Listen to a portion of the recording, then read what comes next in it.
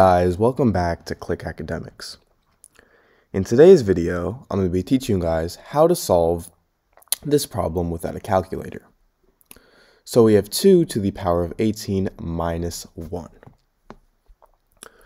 Now, if we have something in the form a to the power of m to the power of n, this is equal to a to the power of m times n.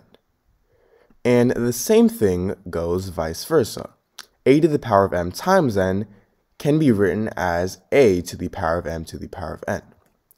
So now we have 2 to the power of 18 here, and 18 can be written as 9 times 2.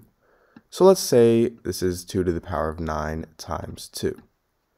We have minus 1, and remember, if we have something in the form a to the power of m times n, we could write this as a to the power of m to the power of n. So now we could write this as 2 to the power of 9 to the power of 2 minus 1.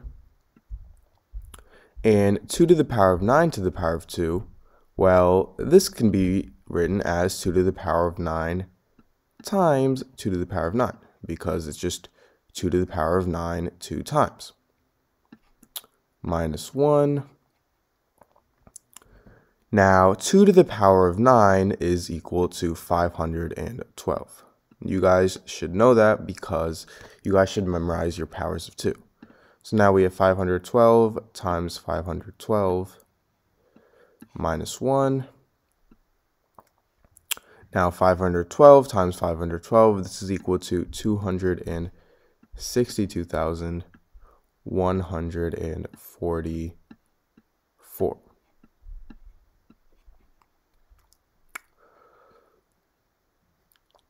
And now our minus 1, we simply subtract 1. So now this would be 262,143. So this is our answer.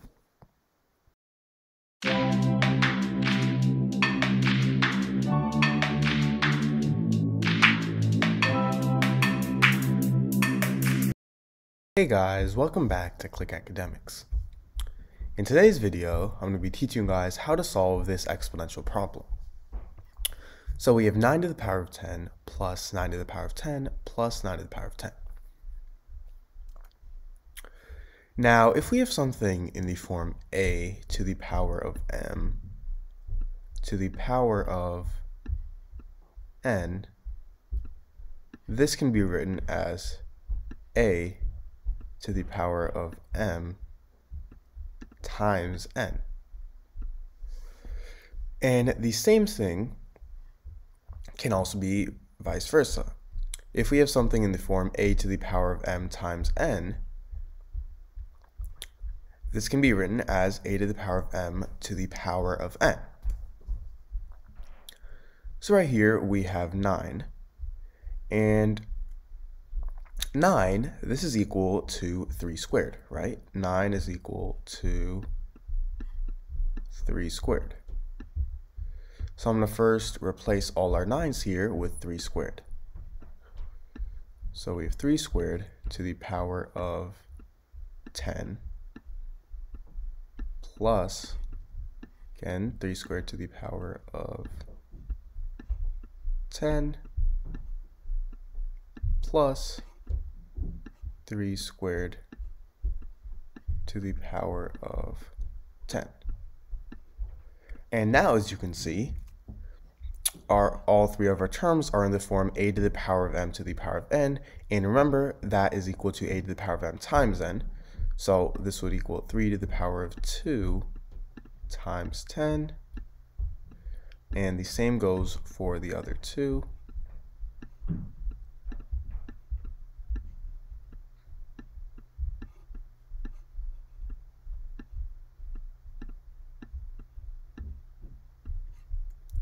Now 2 times 10 is 20. So we have 3 to the power of 3 to the power of 20 plus 3 to the power of 20 plus 3 to the power of 20 And now if we factor out 3 to the power of 20 from this, we get 3 to the power of 20 times 3 to the power of 20 divided by 3 to the power of 20 is 1, and same goes for the other two. So now we have 3 to the power of 20 times 1 plus 1 plus 1, and 1 plus 1 plus 1 is 3. So now we have 3 to the power of 20 times 3. And let's say we have a to the power of m times a to the power of n. This is going to be a to the power of m plus n. So 3 to the power of 20 times 3, well, 3 is the same thing as 3 to the power of 1. So this would be 3 to the power of 20 plus 1, which is 3 to the power of 21. So this is our answer.